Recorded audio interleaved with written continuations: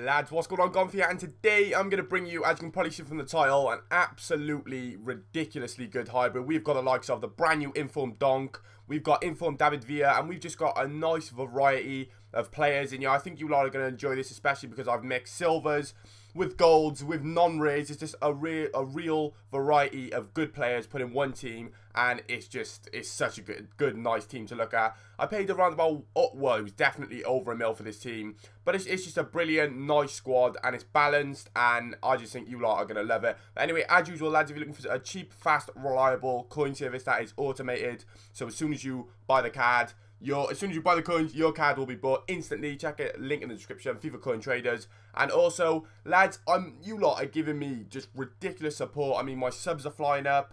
It was just a few weeks ago, I was on like 50, I weren't even on 20k, and now I'm on 37k, something like that. It is absolutely ridiculous, the support. And because you lot are constantly giving something to me, I'm constantly looking to try and give something back.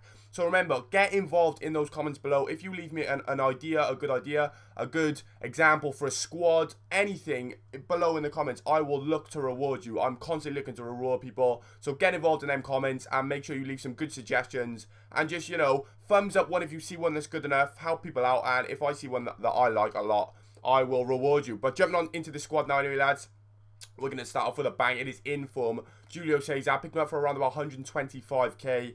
His price is going up from 115 to about 130k, but he's a very, very good keeper.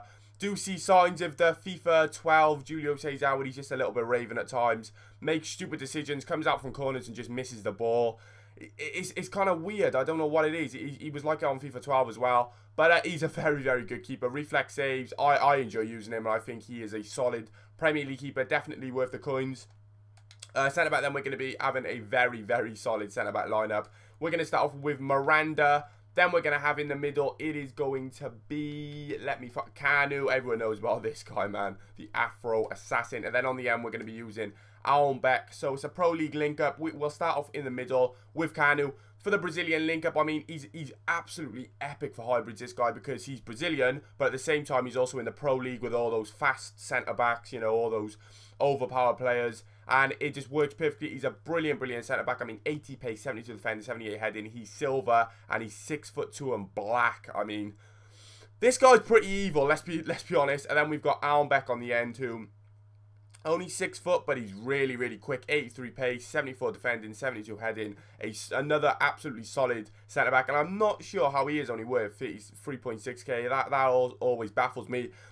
I'm not being racist, but if he was black, it's like he would be worth more. I don't get how it works.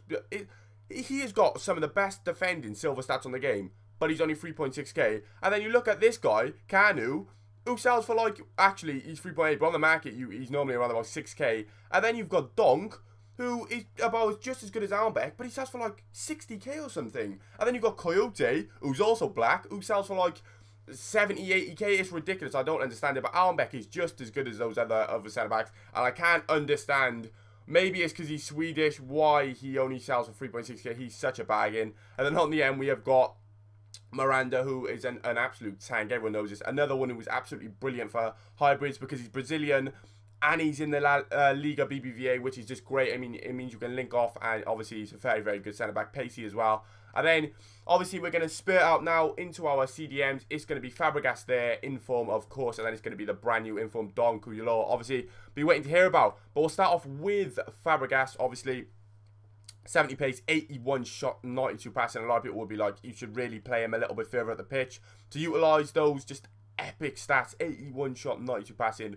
Ridiculous, along with his 85 dribbling as well. He's just all around a good player. Not sure where he's got that 71 heading from, considering he's only 5'10", but there we go. Very good player. He got very, very drowned out for 195k. He got drowned out in that CDM position. It wasn't for him. I only really used him there for chemistry and because he's a really nice player and the passing and stuff. But you need to play him. I wouldn't necessarily say CAM, but centre mid would be perfect for him. And then we've got informed Donk, who is absolutely perfect in the CDM position. He's just an absolute machine slash monster slash, if you saw him in a dark alley at night, you'd run, because just look at the state of him. He's 6'4", he's black as fuck, and he's just evil. I mean, 75 defending, 80 pace, he's a monster, lads. I picked him up for 345k. I think he will go down. EA Why did you destroy him, though? If you just would have kept him centre-back, we all would have been happy. But CDM, I mean, it gives you more variety. You can play him in loads of different positions. There's going to be a lot of people, I bet, who just throw him up front just for the lols. Just for a YOLO. But CDM, I think he's absolutely perfect. I would have loved him to say centre-back, obviously. But CDM, he works. He's just as good. He's like the David Luiz. And then we've got left mid, brand new inform, David Villa, who, in my opinion, worked perfect left mid. A lot of people would say you should push him up further, you know, get him involved more. But left mid, he worked absolutely perfect. For some reason, EA, yesterday, I don't know if you lot were getting the same problem, disconnected me from about 3 games. I played about 7 or 8 games with this team, but for some reason, it only says, you'll even see a couple of goals with David Villa, but it says I didn't score any goals with him, and it says I played 5 games. EA was all over the place yesterday. But obviously, 5 stars weak foot, which is insane. You can bang on any foot, and he just feels OP with a 5-star weak foot. And then he's got the 4-star skills as well. He's just amazing, lads. His shot is so good.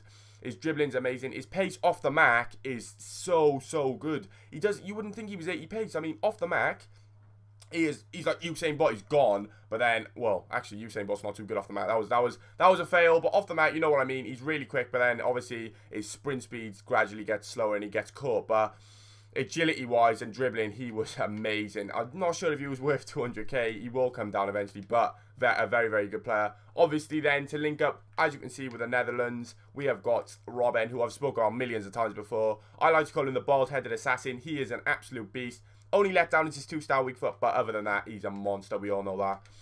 CAM then, we have got the Guzman in form, of course. Used him really just for chemistry. I could have gone a different way with this team. I could have gone with a Schneider. I could have gone with a few other players, but I wanted to use the Guzman. He managed to score me an absolute screamer as well. He's a good player. In form, of course. 78 pace. Not the best, but for CAM, that's decent. 4-star skills. Why is he originally a CDM, EA? I don't understand that. His work rate's medium. He's got 4-star skills, 4-star weak foot, and he's got 49 defending. Yet EA play him CDM. I will never understand that. Then moving on to our 2 strikers anyway, lads. We have got Van Persie one side, if I just put him on the left because he's left-footed. And then we have got, obviously, the monster, Mayuka. I mean, I could have used the Bongho, I could have used loads of others, but Mayuka is just so OP with a 5-star weak foot. That means I've got 2 5-star weak foot players in my team as well, which just feels so good. But Mayuka is just a monster. He managed to score me about 7 in 7, I think. Obviously, EA seemed to just not want to count those games I played yesterday. But you'll see in the goals, he is just an absolute monster. His agility, his pace. He scores me 1 goal where he just skins the whole team. You'll see at the end. And then finesses it from the edge of the box, and it's just he's so perfect and easy to play with. He is worth 100k for how good he is, and he's one of the most OP silver strikers on planet Earth. He is ridiculous. And then we got Van Persie, who maybe not up there as good as Mayuka, but definitely a good player when it comes to strength and, you know, hold up play and getting other people involved. His passing's good, obviously. He's got one of the best left foot you're ever going to see, and 4-star skills, 4-star weak foot. You know, he is a very good player. His work rates are amazing as well. High attacking, low defensive, but obviously that's 78 pace. EA need to bring out an inform and give him about 80 pace.